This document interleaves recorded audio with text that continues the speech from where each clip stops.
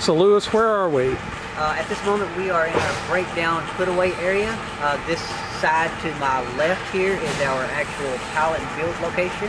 This is for high volume parts which will fill up a pallet and then they'll get moved to the high rack location.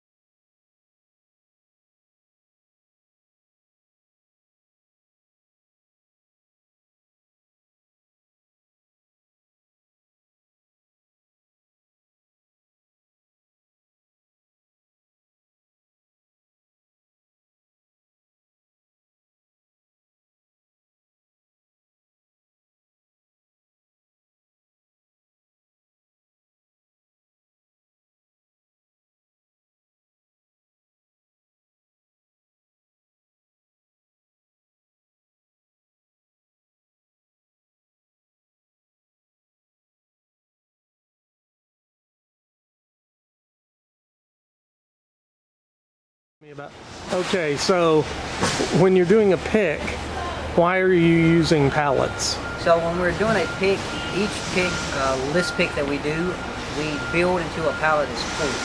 The reason we do that is because we build a pallet and a pallet per pallet by a load, what we call a load ID. Each load ID we use represents one full pallet on our BOL. So if we use one pallet or if we use a part and we're picking multiple part numbers and we drop every single one of them, then we're going to, our BOL, we can have one pallet, but our BOL will show that we are shipping out 6 pallets versus 1. So therefore we build our pallets as we should, trying not to do no more than 3 part numbers on a pallet.